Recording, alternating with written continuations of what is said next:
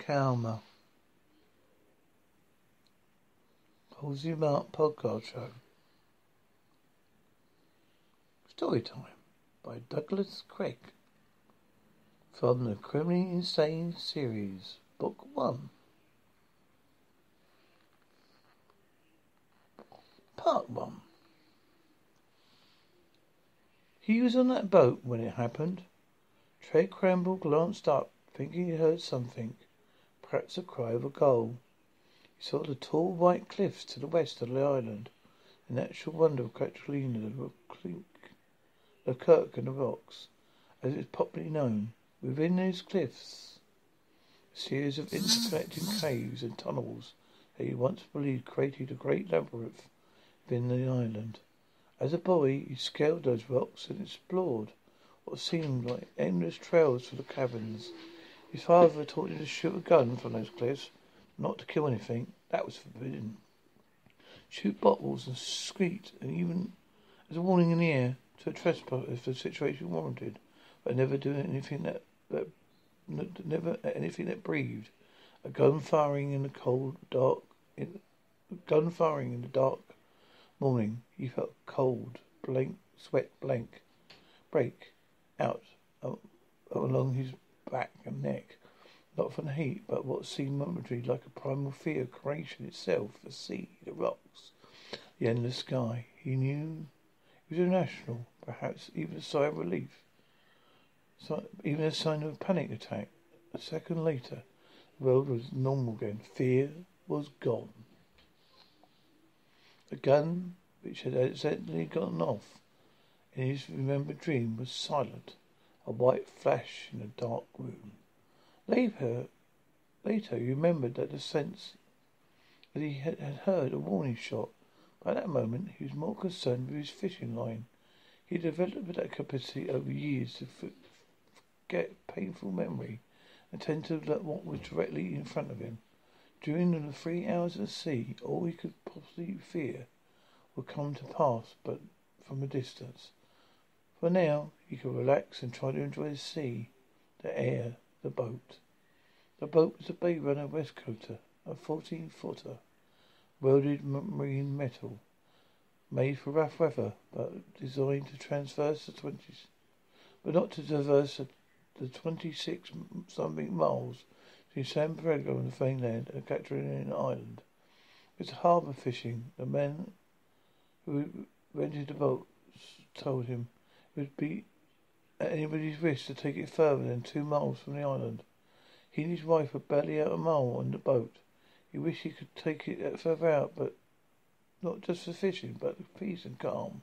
The boat was rented for the week and came with electrical nicks and dents of a kind of colour to the metal. The outbound motor was a 2-cylinder with 35 horsepower, which he had a hard time starting. He had killed the motor an hour before and cast his line down. His wife, Curly, didn't enjoy fishing, but loved being out at sea. She sat her paperback down for a moment and scanned the island, as if she felt left something behind there, and perhaps wanted to go back for it. Water's too warm, he said. All the squid probably moved out on cold currents. On the yellowtail followed, maybe even white sea bass too. I'll be damn lucky if I catch a halibut. Poor baby, Carly said. We could have a yellowtail up at the calf without having to put a hook in some fish mouth. His wife returned her attention to the paperwork. Romance? He said. Hardly. It's the story of a guy who goes with his wife on a vacation and manages to make the whole trip as stressful as possible. So his wife has no choice but to run off with a Catalina boy. The sea was a silent sheet of brilliant cobalt. The sky was a bone white. The boat was gently rocking. He did most of his fishing near the rocks, just beyond the breakwater. Carly insisted on bringing coolers full of sodas. He knew it would be a problem later. He watched her as she drank a Pepsi, her dark hair shining beneath his old San Diego Perry baseball cap. which she kept the sun off her face. At first, she was beginning slightly worried about having spent her entire life at a beach down in San Diego. Worried less out of vanity, more out of fear of the skin cancer that weakened her father before his death. But she was so far away from death that that's what he thought then. She looked as if as he had 20, as far as he was concerned, although he claimed she was getting fat. Actual truth be known, he was put in a bit of a paunch, which he was trying to fend off with exercise routine, because he couldn't give up the twice weekly trips to a local ice cream place for banana splits. He was just 36, jogged 4 miles 3 days a week, and swam a mile or two at a local gym. Whatever he thought of it. He'd been an athletic kid, but for some reason in his late 20s he had started a regime which allowed him a few beers and some ice cream. One thing he couldn't stand to do was sit-ups. That's the push. Then there was his thoughts as he sat in the small boat clutching his pen, A50 SS rod, praying for a nice fat fish. There was one thought that plagued him for the last year, finally driven him to take this vacation, perhaps not even quit his job. He kept that thought secret, buried deep within him most of the time. He'd never forgotten about it now. Catalina's Pacific sun, so far removed from his nightmares, he soaked it in. Cool spray and mist as the boat rocked, the flatness of the light across the water, the heat of his back of his neck from the sun, the feeling that one of his legs had fallen asleep. The first 24 hours on the Catalina had been spent recovering from the stress of work. The next 24, he just wanted to get out of bed and do something. Now he wished things could always be that way. Right at this moment, right now. How beautiful his wife was to him. How much she had taught him in those 14 years together. Though the fights and trials, how things had worked out, if they meant to. There was a loveliness in her he could not find when he looked at other women. It went further than flesh and bone. There was some spark within her. He grinned as he watched her. She was everything to him. Sometimes, before he met her, he had been stupid, a clod, someone who was destined to muddle through life uneventfully. After meeting her, well, to him at least, it had been like a metaphysical transformation. Love itself had become the most powerful transformer he had ever encountered. He knew men who took their wives for granted, but he was not one of them. Trey, she said, calling him by his family nickname. Trey. He leaned towards her because apparently she was about to tell him a secret. She whispered, I gotta go, sweetie, right now. So ladylike. I thought so. I told you not to bring those many sodas. She said, I know. Why is it such a problem? You ain't exactly been wheeling them in, she half grinned. Besides, your guys have it easy. You can hang it off your side of the boat. I have to lean over the edge and probably capsize the whole thing. Then she gripped his hands and said almost sternly, I really have to go.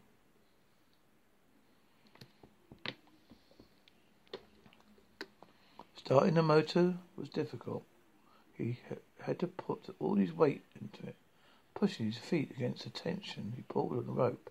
The boat rocked less gently. Charlie clung to the sides of it.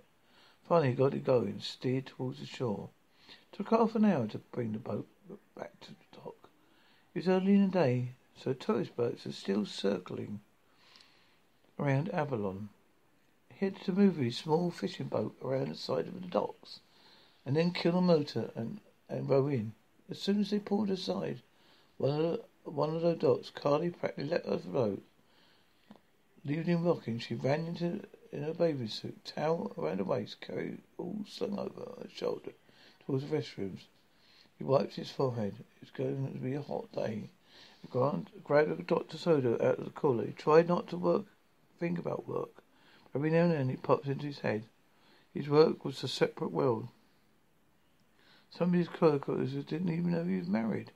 They didn't know that his nickname from childhood was Trey. They thought of him as Billy Campbell, William Campbell III. It was a world he hoped that never touched Carly or the kids, not in the big way, not the dangerous way he felt whenever he was among the patients. He wasn't even sure he could do anything else for a living. It wasn't like he was a doctor or even a therapist. He was a psych tech supervisor, even though it was a secure position. He never expected to make it a career. He tended to go and get a master's and maybe more. Become a therapist. But then Tessa had been born, and then Mark, and Carly was actually able to go and finish her master's. Then the money and security at Denham's estate became so good. He could. How could he walk away from it with kids alive? How could he make a change without disrupting the whole flow of the world? But now he was considering quitting his job to start over because the stress had gotten to him with recent events. Carly was making enough to cover for both of them. If they drew their belts in tight, he'd maybe go back for the graduate degree. In those 7 days of Catalina, he was going to figure out what the hell he was going to do with the rest of his life. His dream was to live in the Jimmy Buffett song, The Bum Around the Islands, like the one at the end of it, like this one at the end of his day, to the end of his days. He knew this was the most practical plans, and would definitely not put Mark and Teresa through Stanford. Future, neither would the plain totally wash with Carly. But he thought, looking over at the cold casino hills beyond, it's another magnificent day unfolding in Avalon. More stress, no more nightmares about extreme patients coming at me. No more remember Jojo's ripping his genitals off into his hands, or Lorinda Davis naked and drenched in her blood, using a broken off friend's rod as a weapon, jabbing at him. These are the basics of General State. Word name does not dare speak his name to those political correct times. Insane, and the shadow amongst the dark morning became visible with a white flash of gunshot. If the word fear could be written with light against darkness. His beeper began vibrating in his shirt pocket. Darn it, he mumbled, knowing it was some emergency from work, which he probably didn't, and he didn't need to know about. He didn't leave Downstate for even 3 days without Jim Benson messing it up and having the wrong meds to the wrong patient. At least he hoped it was something that simple. Later, he would remember how innocent things were a moment before he made that phone call. Later, he remembered even the smell of the sea, rotten and fishy, as part of a wonderful innocence that would never again exist for him.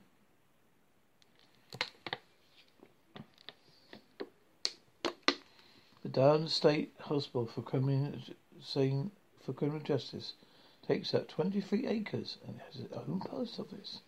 Officially, it's located in Durham, California. A town in circles, it is called Cunwell. It's in Riverdale County, just northwest of Monroe Valley. A small canyon between two edges, with chain-like fences 20 feet high. At the top, encircled with coiled razor wire. Within the tall outer forest is a shorter forest fence, less than 10 feet high, which carries a thin electric current enough to stun a human being for several minutes. 20 years ago, only one high fence, but every once in a while, a patient escaped. The town of Codwell had none to appreciate it even alone. Left over from the air raid days. After midnight, signaling that one of Darren's fighters was on the run. History of Durham is the history of America's attitude towards both criminals and mental illness. The hospital was built in the 1890s. Originally, it was completely underground. In those days, a paranoid schizophrenic who had murdered or committed some antisocial crime was treated worse than an animal. chained to a wall. Food pushed with a stick through a slot in the door. The underground chambers prohibited escapes, and the community at large did not have to be reminded of the hospital's existence. There were fewer than 10% of patients with a history of criminal activity. Many of them were alcoholics and drug addicts, placed there by loving families. Durham remained underground just after World War II. Then, because it's a centre of lobotomies and radical treatments and ice baths, shock treatments, one doctor used to walk room to room and randomly shock patients whenever the mood took her. Sometimes it was the best treatment available. The patients arrived at Durham began to come by the way of the criminal justice system. Famous court in Los Angeles, 958, which was also known as Zoo, because the outbursts from those suffering from psychotic rages during their hearings, but which with the new class of patient, Durham became known as crack-up poets, a joking reference to the comparative luxury which some of the inmates lived. There were escapes occasionally, rising all-time peak of 3 years within 2 decades. In the 1960s, the availability and search of psychotropic drug pills became the favourite candies of Durham. The 10-15 offences went up and nearly the constant drops. Skates dropped dramatically with the concentration of other dangerous cinema. In patients with a more recreative approach to the patient care. Durham patient now wears an orange Durham t-shirt with castanetics in the morning, recreational therapy in the afternoon, and can tell friends call friends collect an opening call calls and money from the outsiders. Occasionally, if you sneak enough to pay, patients can even make love, as the hospital is not only made up of both male and female patients, but also allowed to intermingle freely at certain times of the day. Belief is the vigorous meds with each patient, which keeps them far away enough to keep away from his or her true feelings.